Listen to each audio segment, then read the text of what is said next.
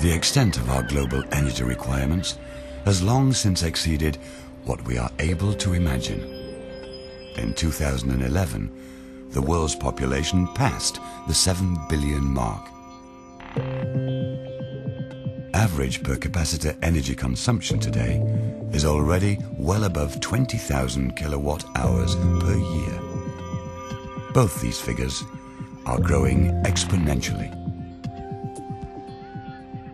The course for a sustainable future is being set today in almost infinitesimally small dimensions, down to the sizes of a billionth of a meter, in the world of atoms and nanotechnology.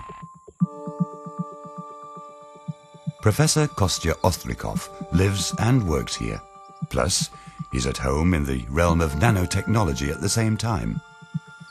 I got interested to study physics when I was in high school, and that was because of the inspiration given to me by my physics school teacher. You can see it's raining, but I like this place even when it rains. And this place is really very good to get inspiration. And we used to come here with my dog, and during those long bushwalks, I was thinking on my next step in research, in life, and about what we can do to make our life better. This is Linfield National Park near Sydney, Australia, where the Commonwealth Scientific and Industrial Research Organisation, CSIRO, is located.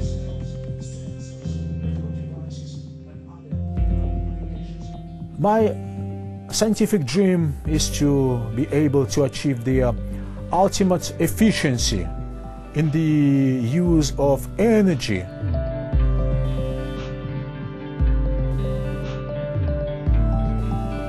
As CEO Science Leader and Future Fellow at CSIRO Materials Science and Engineering, he's an international pioneer in the field of plasma nanoscience. His research looks at the effect ionized gases, called plasmas, have on micro and nanoscale objects. Plasma is the fourth state of the matter. So as you know, the matter can be in solid, liquid and gaseous state. But plasma is yet another one. It's an ionized gas state. Many people think that it's very hard to control the plasma. But in fact, with enough knowledge, one can easily do that.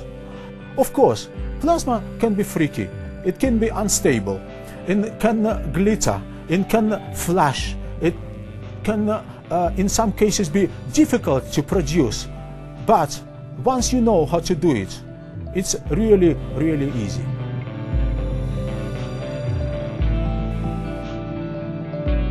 These effects of plasmas can lead to future-orientated materials and technologies that should be capable of appeasing our globally growing appetite for energy.